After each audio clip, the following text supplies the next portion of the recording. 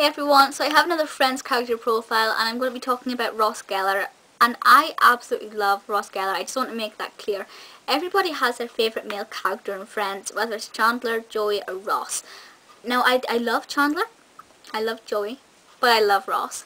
I think the main reason for that is I am most like Ross.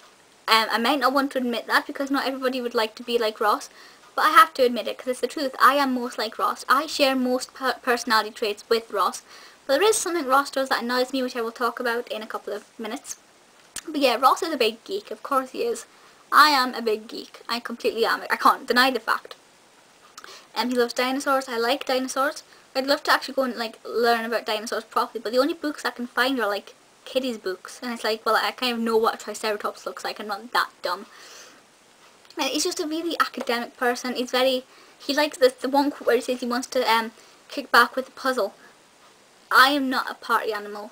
Okay, I'd rather go to like an awards ceremony than sit with a puzzle, but instead of getting absolutely drunk on a Saturday night, I'd rather do a puzzle at home because I just don't like drinking. I just don't like drinking. So I kind of share that kind of that thing with Ross, if you like.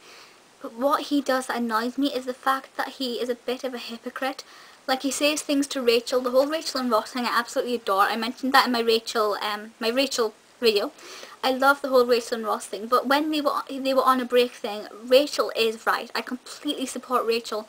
Ross says certain stuff that's annoying. Like, he moans at Rachel, he shouts at Rachel for doing things. But he does the exact same thing. He's very grippy, like when he sent the love bug to the desk because he was scared that Gavin was going to take Rachel. And you had the quartet, and I love the song for the quartet. I'm not going to sing it, but I really do love the quartet song. He's grippy. He is a hypocrite at times, but bless him, he's adorable. He really is. He's got some great storylines. Obviously the whole thing with Ben. I love the fact that he had a kid throughout the entire thing, because he was really the only one with a child through the majority of it. Obviously Rachel had Emma towards the end of the last few seasons, and Monica and Chandler got their kid in the last episode. So Ross had Ben from day one, basically, kind of. Well, day two really, or at least when he was born. We knew of Ben from day two. So that's really nice as well. It's great that there was a father figure in the show. The fact that he lived in his own apartment most of the time as well meant that he seemed a little bit more grown up than the others. I mean, he is probably the oldest along with Chandler, I think. I'm not sure certain of Phoebe's age. I'm not sure if it's ever, well, we know their ages, but I can't put them in scale. But yeah, so he is one of the oldest. The one where he plays the bagpipes, oh, I sit like that, I'm like, that is awful. I wish he wouldn't play the bagpipes, but it's a really funny episode. Ross's humour is different, whereas like Chandler's humour is direct. You know exactly that he's saying it is funny. You can see the comedic side of it. It is a joke.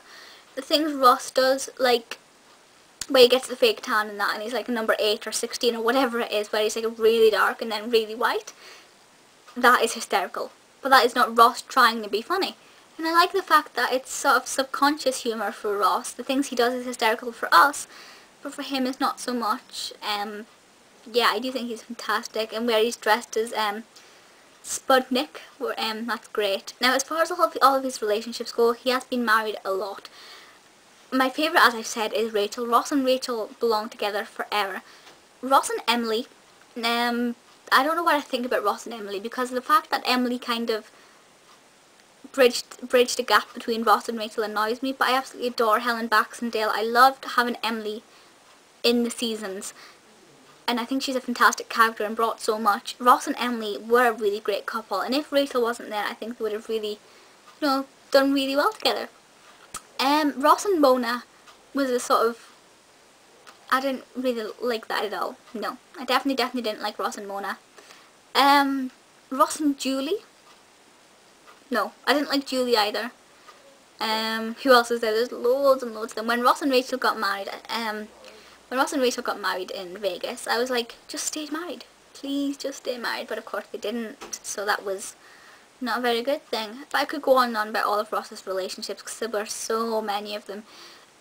But for me, the key one will always be Ross and Rachel. Always, always, always. And I'm pretty sure you agree, because every Friends fan basically thinks Ross and Rachel are perfect for each other, and they are. But there we go. So that's just a sort of brief overview of Ross. He is an absolutely fantastic character. Love him to bits. cannot think of a better actor to play him than David Schwimmer. Yes, we've had 10 years of Schwimmer playing Ross, so it'd be weird for somebody else, but I just can't think of another actor. Like, there are other actresses who could possibly have played Rachel. I think Reese Witherspoon would have been quite good for that role. But as far as Ross goes, I just cannot think of another actor who would be any good. John Cryer, maybe, I'm not sure. But he is a very unique character and a very brilliant actor. But please feel free to leave comments and things and let me know which character you would like me to talk about next. Monica, Phoebe, Chandler or Joy. But that's it for now, so I'll see you all in my next video. Bye guys!